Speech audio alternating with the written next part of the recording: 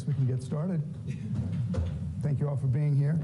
Of course, it is a true honor today to have Chair Jay Powell and former Chair and Nobel laureate Ben Bernanke with us today. Thank you very much for being here. I've very much been looking forward to this conversation. I'm sure our audience has too, so let's just get to it. This conference, as everyone knows, is dedicated to the memory of Thomas Laubach. And earlier this morning, we heard some personal reflections on working with Thomas from Secretary Janet Yellen, also former chair of the Fed, and from President John Williams. And both of you worked closely with Thomas as well. So I'd like to give you both an opportunity to share your own thoughts about Thomas's contributions as an economist, as a central banker, as a colleague. Ben, maybe we can start with you. Sure, and it's great to be here. I was Thomas's thesis advisor, and he worked with me on a book on inflation targeting when he was still a graduate student. And that was a long time ago, and he was not yet in his exalted position at the Fed when I was doing Jay's job. So I don't have any short little anecdotes to give, but I do want to say that I think there are sort of two kinds of accomplishments a person can have. They can have curriculum vitae accomplishments, and they can have what I call eulogy accomplishments. Curriculum vitae accomplishments are things like published papers and promotions and awards and recognition. Eulogy accomplishments are the things your family remembers. You know, your kindness, your support, helping other people, and so on. Thomas was one of the few people who scored high on both dimensions. On the CV side, beginning with his work with me, he had a tremendous input into the Federal Reserve's framework, working on inflation targeting, working on the more recent Fed framework. He did work, I'm sure John Williams talked about his work with Thomas on the natural rate. He worked on the effects of deficits on interest rates, again, another contribution. So a person who made a lot of intellectual contributions at important points. But as a person, he was just a very warm, kind, friendly, helpful person, and he was just a joy to work with. And I'm glad to be here to say this about him. Thank you, Jay. Thank you, Trevor. So first of all, let me say this conference is a very fitting tribute to Thomas, and I'm really delighted and honored to be part of it. And let me add my thanks to those of us who made all of this happen here today. So I first met Thomas when I joined the board as a governor in May 2012, almost exactly 11 years ago. And in preparing to join the board, and then in my early years at the board, I was very focused on developing a deeper background in macroeconomics and monetary policy. Many people here at the board supported me in that process, too many to name here, but I will say Thomas really stood out. And it was during the process of reading the literature and discussing it that I really started to get to know him. He had this great ability to communicate complicated ideas. He obviously loved talking about economics, and his great enthusiasm and willingness to engage with me, a new governor, was immediately evident. He was very gracious to me, and we had a lot of informative discussions. So rather than being his teacher, I was really his student in those early years. As you know, by the time, as you noted, Trevor, by the time I became chair in 2018, Thomas was the head of the Division of Monetary Affairs. And in that role, he was a trusted advisor to me and to the FOMC. His leadership was particularly important as the FOMC conducted our first ever public monetary policy review. He played a major role in organizing that, identifying key topics, and organizing the staff all through the Federal Reserve System. He also played an absolutely essential role during the critical period of the pandemic at the very beginning, when we were marshaling our forces and our tools to stabilize the financial system and protect the economy from even more dire consequences. And through it all, he did come through as, not just for his dedication, his great intellect, and his mastery of monetary economics, but also just for his kindness as a human being, and just as in being a terrific, great colleague and a great person. Thank you. I think there's a lot of agreement for the sentiments that both of you have expressed. Appreciate that. Before we get to some questions on some current issues, I did want to ask you both about any formative experiences that you may have had that have shaped your views, particularly about your thinking about monetary policy. Paul Volcker, in his oral history interview, tells the story of his mother, who was adamant that he received the same dollar value monthly allowance when he was in college that his older sisters did 10 years prior.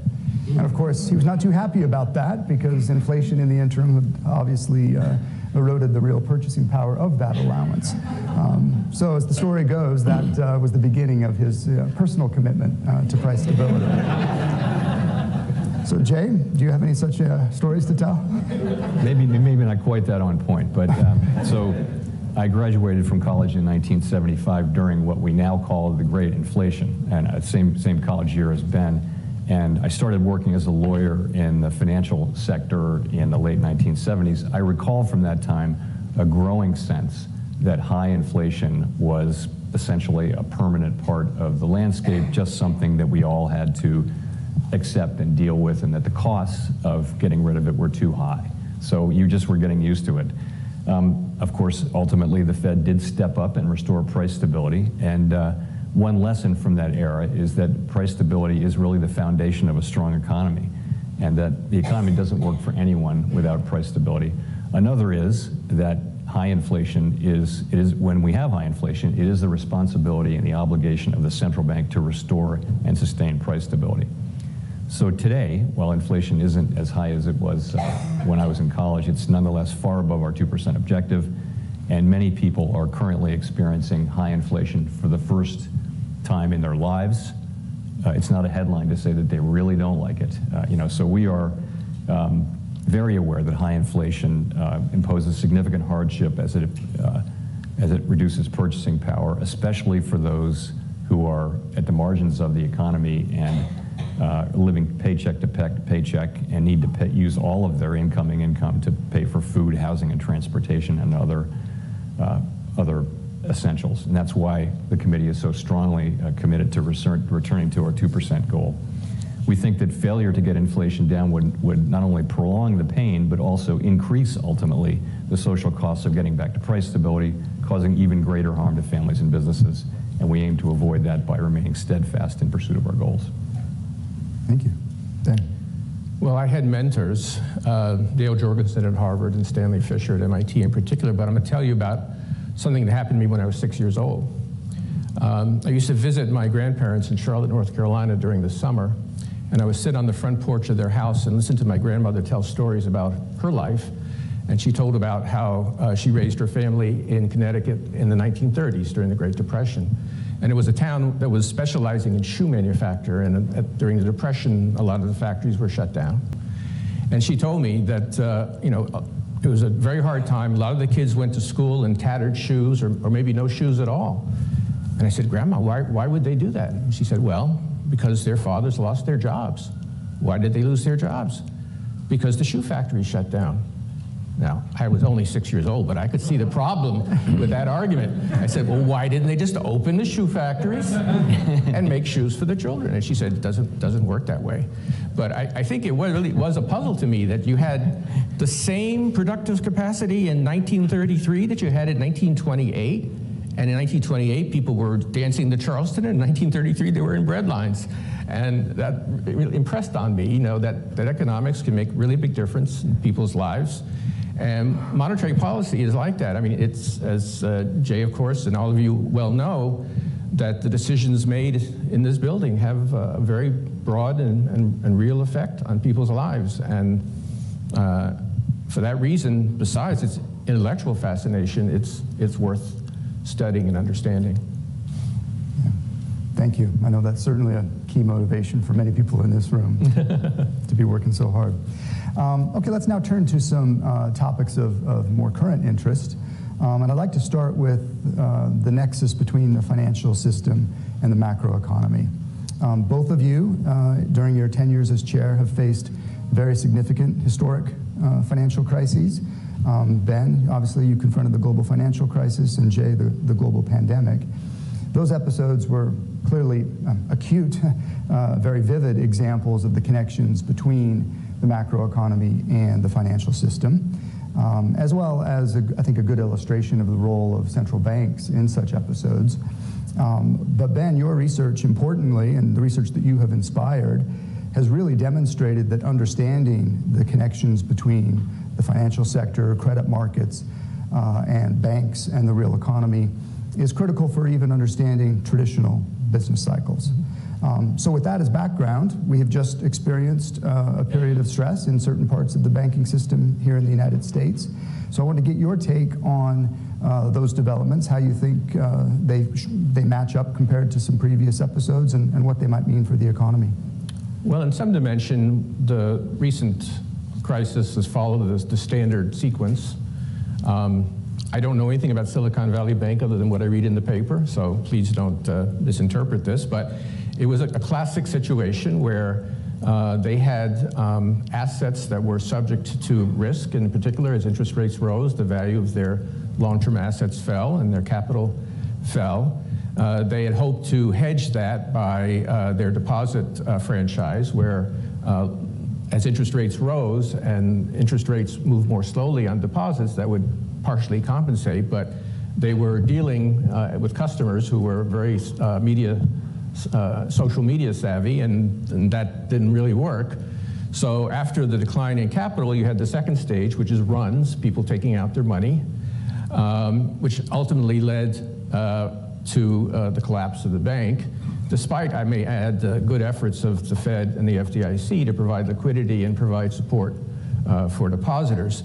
The third stage of a banking crisis is contagion, and people looked at other banks and said, oh, they look sort of vaguely like Silicon Valley Bank. They got the same number of letters in their name and all kinds of things like that, and that caused people to begin to remove, deposits elsewhere. And finally, the reason this is important is that it ultimately affects credit conditions, and the Federal Reserve is, of course, looking at the effects of bank problems and other financial issues on the extension of credit and therefore on the real economy.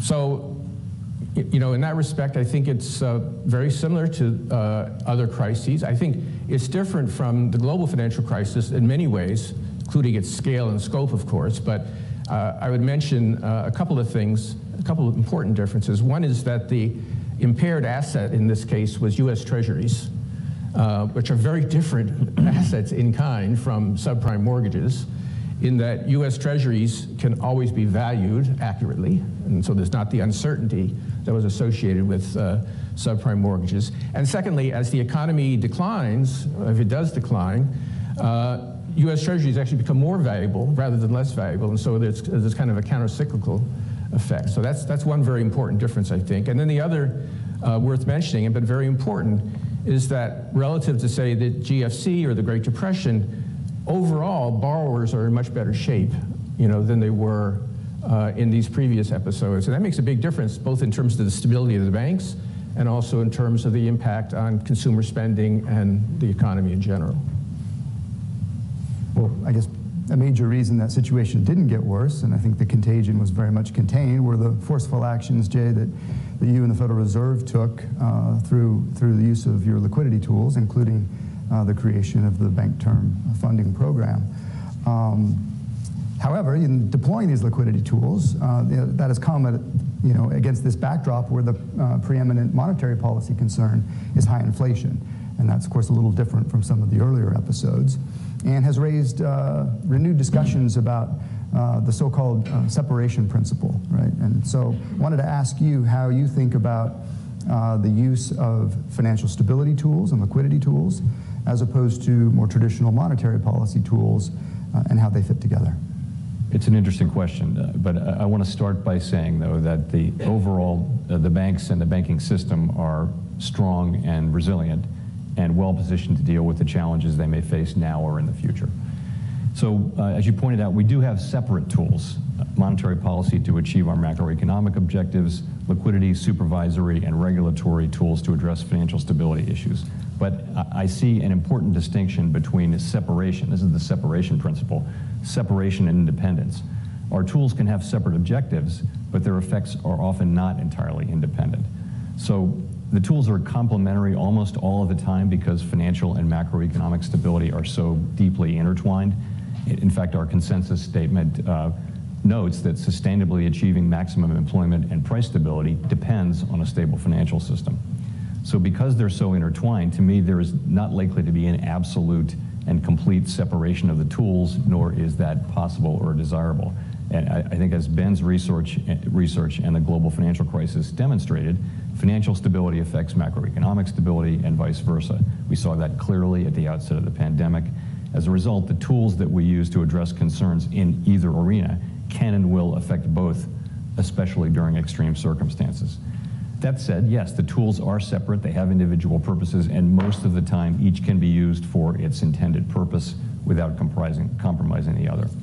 For example, as you pointed out, when banking stresses emerged in early March, we used our liquidity tools, discount window and the Bank Term Funding Program, to make liquidity available to banks that might need it. And that liquidity supported the stability of the financial system without restricting the use of our monetary policy tools to promote price stability.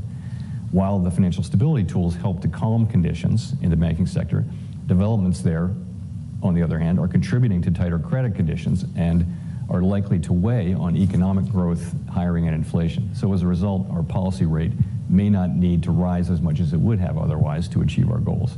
Of course, the extent of that is highly uncertain. So. Yeah, thank you. And of course, that I think the effectiveness of those tools is reflected in the fact that the FOMC has actually raised interest rates twice since the emergence of the banking strains.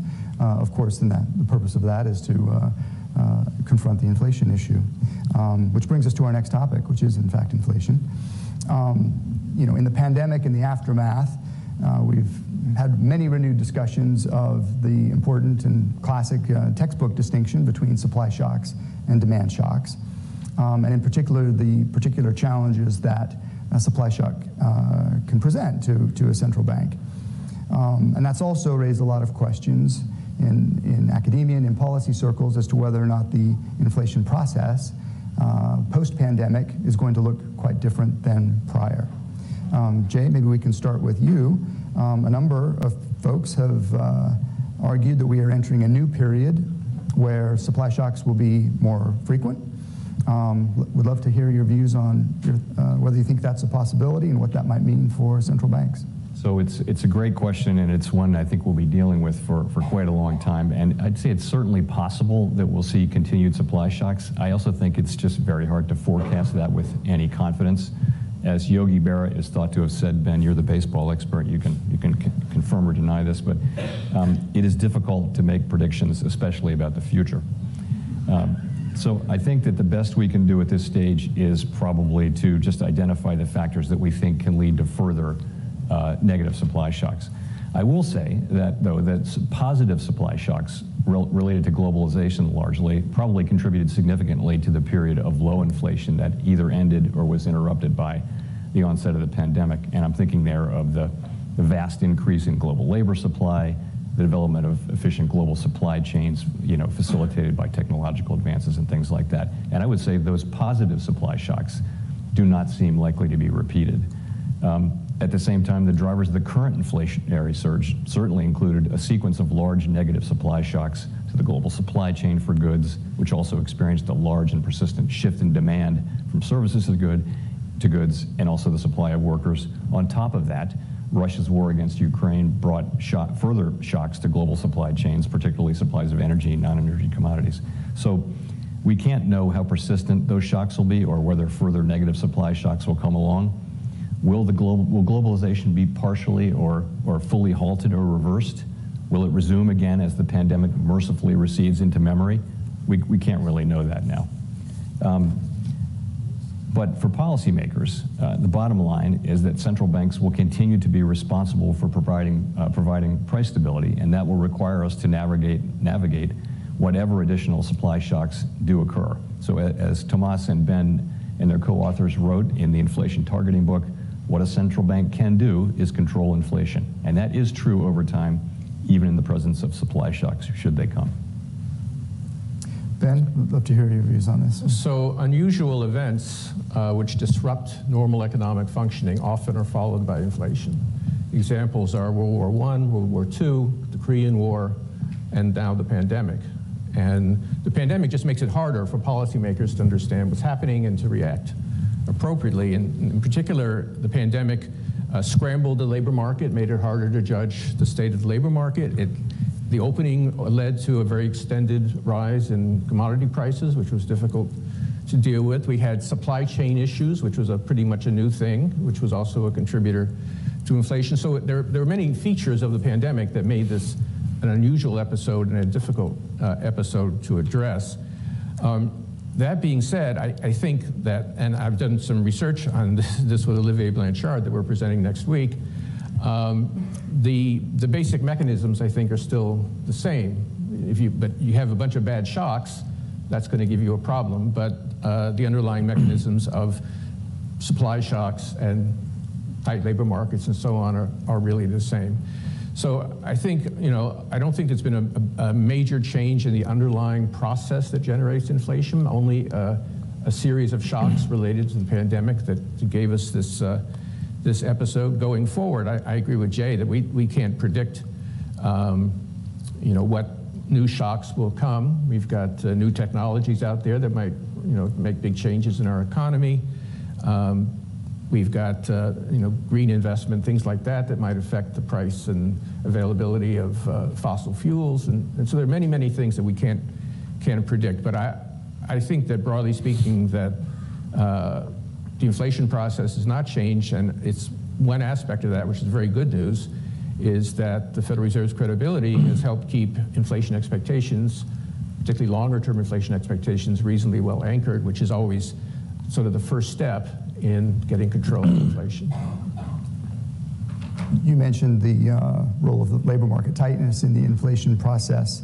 I think it's quite striking that right on the eve of the pandemic, the unemployment rate was around 3.5%, a 5-decade low. Yet at the same time, inflation was kind of struggling to get up to 2% on a sustained basis. Here we are in 2023. The unemployment rate is roughly at the same level as it was prior to the pandemic, but of course inflation is far above 2%.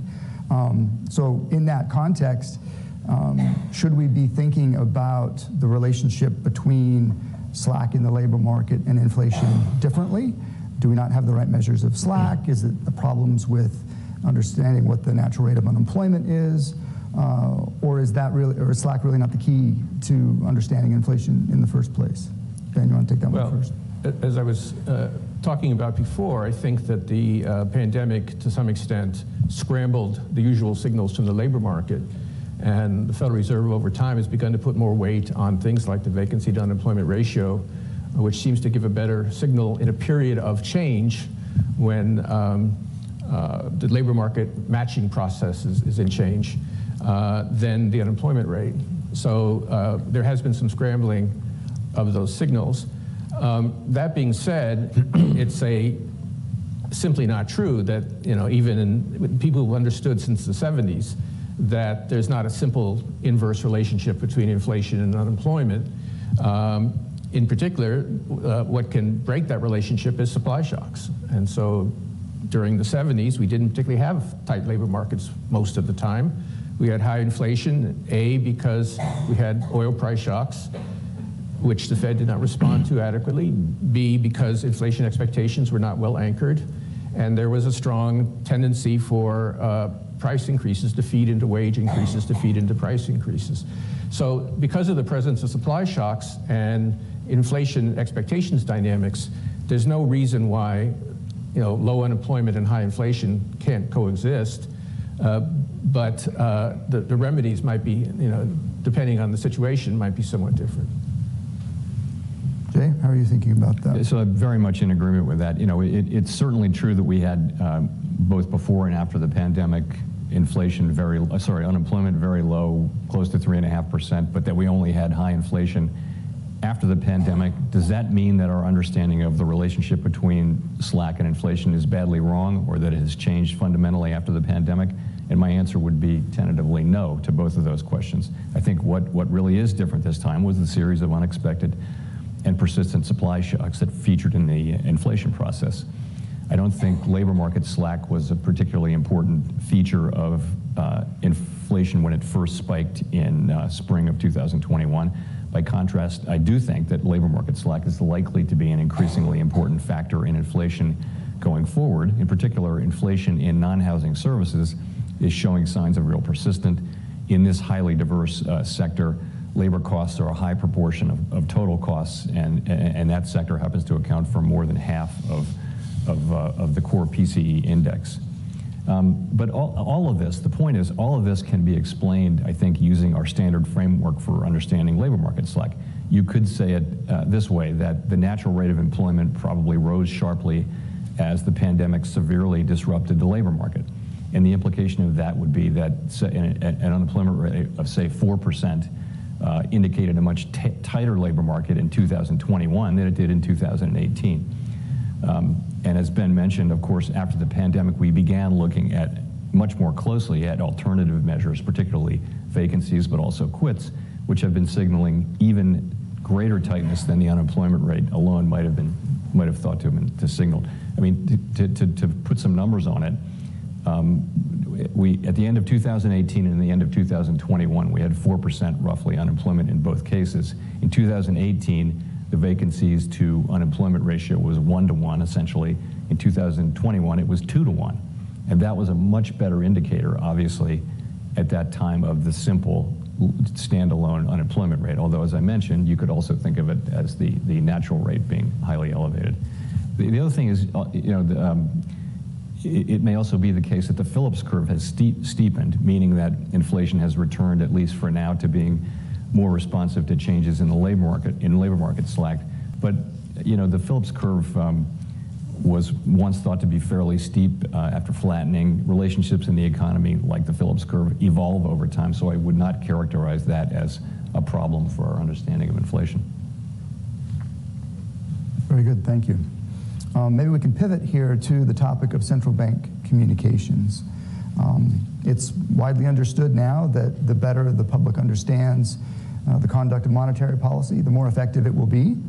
But fostering that type of understanding really requires a lot of communications, and of course that can be hard. Both of you have been powerful advocates for advancing monetary policy communications, both with an eye toward making policy more effective, but also for the purposes of promoting transparency and accountability. Ben, you've obviously played a critical role here advancing the FOMC's communications, including the introduction of press conferences after FOMC meetings, the introduction of the summary of economic projections. So what changes over this period since the communication, say, revolution began, would you highlight as being some of the most effective, most important, and where do some remaining challenges exist? Well, let me talk about communication, because I think you need to understand that it serves multiple purposes. I mean, one of its purposes, the narrow purpose, is to try to align market expectations with the Fed's own thinking. I think that goes back to Alan Greenspan. If you go back to 1994, the first FOMC statement, I mean, since then, the Fed has tried at least to give some indication of what it's thinking and what it sees as the risks to the economy. But beyond that, you mentioned transparency and accountability. This is a powerful institution. It's very important that it be accountable to the Congress and to the public, and the best way to do that is explain what we think, what we're doing, and how we're going to go about that. There's other reasons for communication. One I would talk about is feedback. We're having a conference here. If the Fed puts out the issues that it's concerned about, economists will write articles or tweet and respond to that. Or in the case of the Fed Listens program, maybe it would be more ordinary people who are explaining how monetary policy affects them. One final thing I would mention is diversity of views. Because the Fed has a consensus culture and there are very few dissents normally, the outside perception is the Fed is subject to groupthink, which of course is possible, but with people talking about their own views and explaining why they see the economy as they do, it does, I think, at least to some extent, show that there is a range of opinion on the committee. In terms of tools, I guess I do feel proud about the press conferences, which I introduced 4 times a year after the Summary of Economic Projections, in which Chair Powell has taken to an art form. I think also, just the inflation target, the forecasts that we release, and there's a cultural change, which some people don't like, but I think on net is good, which is, it used to be, if you look back at speeches in the Greenspan era, the president of the Federal Reserve Bank of Minneapolis, would talk about, harvests or something, wouldn't talk very much about the global or national economy. Now you have a lot of people talking about, the different aspects of the Federal Reserve's views, and again, that contributes to both market transparency and also to accountability to the local constituency and to the national constituency. Jay, you of course have continued to push forward on the communications and transparency fronts. Welcome your thoughts. I think the broader setting is that transparency is especially important today. Polling data show that many important public and private institutions globally have struggled to retain the public's trust and support in recent years. Now, we're an institution that serves a critical public mission, but to be here and work here is to know that the particulars of what we do and how we do it are not generally top of mind for most people. And on top of that, we have a critical and a rare grant of independence. And all of that, to me, means that we have a special obligation to explain ourselves clearly, what we do, why we do it, to provide transparency to the public and their elected representatives in Congress so that we can earn and deserve their trust and support. And that's a critical task if we are going to sustain our democratic legitimacy through this interesting period. My colleagues and I really take that as a primary and affirmative, proactive obligation and not something we see as a burden or of second-order importance. So in that spirit, to your point, we have followed the example of Chairman Greenspan beginning in 1994 with the first post-meeting statement, through Ben's innovations and Janet as well, in looking to foster greater transparency and accountability. And a couple of examples, we now do a press conference after every meeting, not just every other one. We have greatly expanded our congressional outreach to be certain that we hear directly from lawmakers on an ongoing basis, so that they have the information that they need to conduct appropriate oversight. As I mentioned, in 2019 and 20, we conducted a public review of our monetary policy framework, seeking input from a broad range of people and groups all around the country. We've also significantly expanded transparency beyond monetary policy. For example, we now publish semi-annual financial stability and supervision and regulation reports. Of course, there are always communication challenges, especially I find about communicating the uncertainty that attends our assessments of economic conditions and the outlook. The good example of this is, despite our persistent efforts to explain otherwise, the policy paths from the SEP seem regularly to be taken as a firm plan or a committee decision, rather than what they are, which is a compilation of individual participants' best assessments on a particular day of appropriate policy under the assumption that conditions evolve in line with their baseline forecasts. So that's just a challenge that we constantly face in the context of great uncertainty. Despite that, I would say, though, that the summary of economic projections has actually been very useful during this tightening cycle, as markets have looked ahead and priced in future rate hikes, long before they're actually implemented. Your last point really brings up the idea of communications as being an effective policy tool. And I guess the key element of that is the use of forward guidance. Jay, in one school of thought, forward guidance is a tool that should really only be deployed when interest rates are at the effective lower bound. And so you can no longer provide accommodation by lowering rates further, and so you do so through communicating about the policy path in the future. But another school of thought, forward guidance should be just a regular part of communicating with the public to convey the committee's policy intentions, even far away from the effective lower bound. Where do you come out in that debate? Well, I do think it depends on circumstances. I do think that forward guidance can be useful when policymakers have a materially different or clearer view of the likely path of policy than does the interested public. I would agree at the effective lower bound when we need to provide more stimulus by indicating an intent to keep policy accommodative longer than the public expects. There's a use case there. I also would say, though, that communication comes with a cost of misinterpretation, and it also may limit flexibility. So I think we should use forward guidance sparingly when the course of policy is either reasonably well understood or, on the contrary, is so dependent on uncertain future developments that little really can be said constructively about the future. And a good example of that was the March 2020 FOMC meeting. The pandemic shutdowns were just beginning. The level of certainty was almost unimaginable, and we chose not to issue an SEP at that point. Really, our view was that releasing a forecast at that time might have been more of an obstacle to clear communication than a help. In contrast, as I mentioned a minute ago, forward guidance has really been a useful and effective tool during the current tightening cycle, as financial conditions have tightened well in advance of actual rate increases.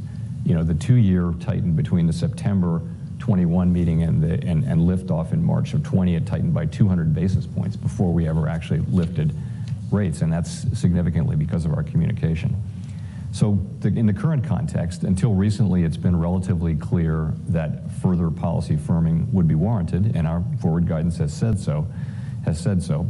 Now, however, we've come a long way in policy tightening, and the stance of policy is restrictive, and we face uncertainty about the lagged effects of our tightening so far and about the extent of credit tightening from recent banking stresses.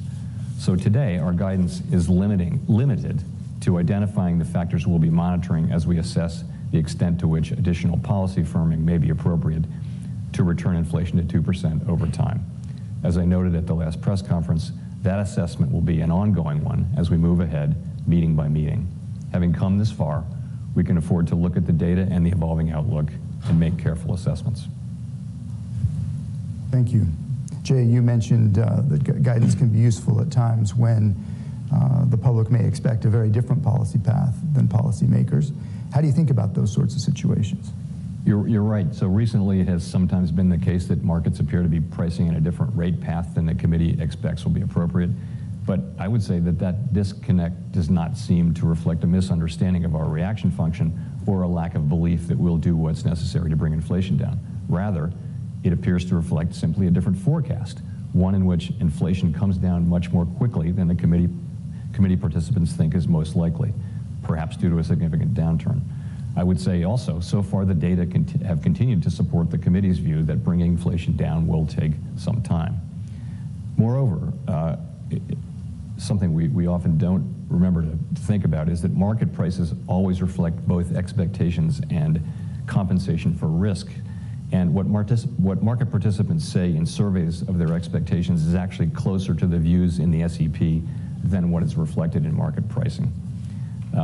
So ultimately, my colleagues and I have our forecasts, and market participants have theirs. Our role is not to advocate for our forecast. What we can do is be clear about our expectations for growth, unemployment, and inflation, and the likely implications for policy. As well, we want the public to understand how policy would react if the path of the economy were to differ materially from our expectations. And of course, we do lay out our individual forecasts quarterly. Ben, what would your takeaways be for the past couple of decades' use of forward guidance as a policy tool? Well, Charlie Evans and co-authors have made a useful distinction between what they call Odyssean and Delphic forward guidance. So Odyssean forward guidance is a commitment forward guidance, which is rarely used, but typically at the lower bound, where the central bank promises to do something, and its credibility on the line, that it will follow a certain path going forward, and that's a way of getting more stimulus. And I think, again, that goes back, again, to Alan Greenspan, I think, to indicate that a certain path was very likely, and that actually helps achieve the objectives. Delphic forward guidance is basically just a forecast. Here's what we think. Tomorrow we might think something different, but we're just trying to, as part of our transparency, we're just trying to give you a sense of where the economy is going and how we think policy will react. Now, as Jay points out, there are some problems in practice. One is people don't understand the difference all the time between a commitment and a forecast. That's something that Jay has emphasized, and I think that should be emphasized. Another is people underestimate the amount of uncertainty involved, which is enormous. So I don't think you can do without some form of forward guidance, because the idea of transparency says, here's what we see, and here's why we're thinking. And so the idea that there's no guidance at all, most of the time, I mean, I take March 2020 as a counterexample, but most of the time you do want to give at least a sense of where you think the economy and accordingly policy are heading. I think, just if I might editorialize one more minute, I think one of the issues is that the FOMC is so large and geographically dispersed that it's been difficult to come up with a collective committee forecast. We tried to do that when I was chair. The dot plot is a compromise, which is not ideal. Other central banks do other things. Sometimes they have collective committee forecasts that are voted on, or they use market rates, or they publish the staff forecast. So there are different ways to go about this. But again, I think that forward guidance is both an instrumental tool, but again, letting people know sort of how the central bank sees the evolving situation, even if there's lots of uncertainty, which you can say, normally is part of transparency. So you highlighted uncertainty as being a key factor in dealing with some of these issues. Obviously, uncertainty is a pervasive feature of monetary policy making, and often invokes the so-called risk management approach to making monetary policy. Maybe we can start, Jay, with you on this topic. The FOMC's raised the federal funds rate by 5 percentage points in a little more than a year. That's a very rapid pace by historical standards, as we all know. How do you view those actions in the context of the uncertainties that you and the committee faced about the economic outlook, and how did risk management considerations factor into your decisions? So I'll start by remembering the pace of uncertainty was the defining characteristic of the policy landscape. It's worth remembering that he made that comment during what we now think of as the Great Moderation. So that statement has never been more apt than it is today. If you look back, the pandemic, the global shutdown, the historically forceful response and the reopening, all of that had no modern precedent. So it has been a time of historically elevated uncertainty and of unexpected outcomes. No advanced economy had ever faced a shutdown and a reopening, and now all of them would face it at the same time. So no matter what happened, the outcome was going to be unprecedented. So this level of uncertainty posed real challenges for policy and policy communications. On the one hand, we had to be nimble to be able to respond to the evolving situation. On the other hand, we wanted to be as clear as possible about what we were doing, lest we add to uncertainty. So I would say policy certainly has been nimble, consistent with what within our expectations. The data did actually show declining inflation through September of 2021, but then turned decisively against that expectations thereafter. And in response, we accelerated our policy firming, ultimately, as you noted, raising rates by 500 basis points in just over a year. Over this period, we communicated that the object was to reach a stance of policy that is sufficiently restrictive to return inflation to 2% over time. But we also communicated that the level of rates that would ultimately be required was highly uncertain. Now, until very recently, it's been clear that further policy firming would be required. As policy has become more restricted, the risks of doing too much versus doing too little are becoming more balanced, and our policy has adjusted to reflect that fact. So we haven't made any decisions about the extent to which additional policy firming will be appropriate, but given how far we've come, as I noted, we can afford to look at the data and the evolving outlook and make careful assessments. Ben, when you became a policymaker, you were well versed in sort of the academic literature on decision making. Yeah, I moved from that side to this side. Yeah. How does it work in practice? I say uncertainty when you're an academic is trying to decide whether your error term is Gaussian or not. In actual policy making, you don't even know what the current quarter GDP is, because it's going to get revised, several times down the road. I remember when I was sitting just as a member of the board, and Greenspan was in the chair, and we had responded to some inflation data, and a little bit later it turned out that inflation change had been revised away. And I asked the chair, do you think we can revise our interest rate policy? It is very difficult. I mean, got to laugh with that, but just trying to make policy, it involves not just uncertainty about, the data, about the model, about all the things that can happen, about the social and economic and political environment. So it's very difficult, and unfortunately, or fortunately, given that monetary policy works with a lag, Given that there are risks on both sides of the modal forecast, there's not much choice but just to accept that uncertainty and try and do the best you can, being ready to adjust as new information arrives. Very good, thank you. We are getting close to the end of our allotted time. Maybe we could wrap up with just a question looking ahead. Jay, maybe we can start with you. What would you point to as some of the key issues that will be most relevant to the research community as well as to the policymaking community?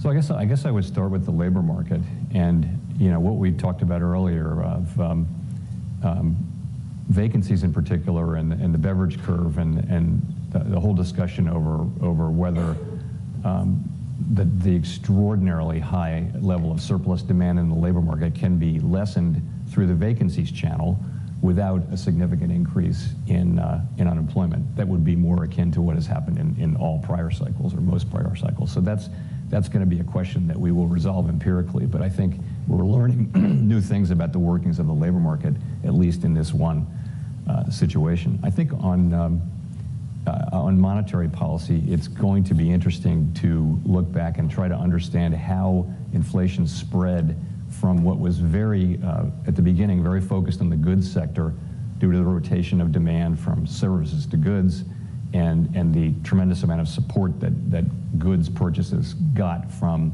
fiscal and monetary stimulus. How did it spread then through really into the service sector, where it now significantly resides? I think we're seeing much progress on goods, and we have progress in the pipeline on housing services, but where we see persistent inflation is now in the service sector. So what is the mechanism by which that happens, and what are the implications? Ben, you have the last word. Well, I think one of the things that I would urge researchers to look at is the relationship between monetary policy and financial stability. A very, very difficult relationship. If you read the papers, you see that everybody has a very strong opinion about this subject, but they don't necessarily correlate. As Mark Twain once said, the things you don't know can hurt you as much as the things that you know for sure but ain't so. I think that we really do not understand, to the extent that we need to, the relationship between different aspects of monetary policy, risk-taking, balance sheet behavior, et cetera. It's just something, there's a lot of good work being done, don't get me wrong, but I think we need to understand much better what the channels are, and to quantify the relationships so that we can think about to what extent we need to take that into account in monetary policy. Very good. Well, let me thank both of you tremendously for sharing your perspectives with us today. It's been a highlight of our conference honoring Thomas Lobach, and so thank you very much. Round of applause.